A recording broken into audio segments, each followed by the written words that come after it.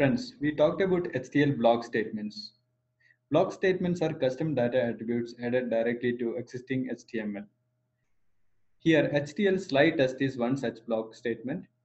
We will understand more about it.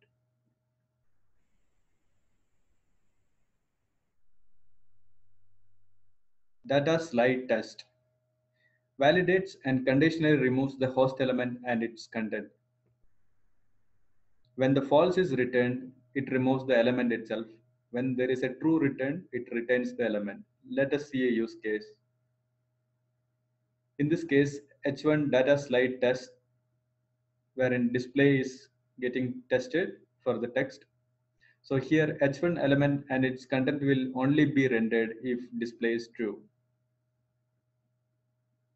We can use this slide test to create if-else in HTL. We can construct if-else by utilizing data slide test.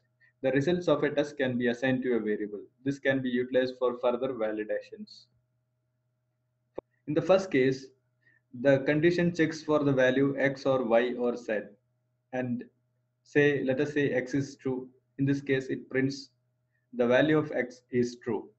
In the second case, it checks for the my where and negate it, and based on the condition, it prints else this.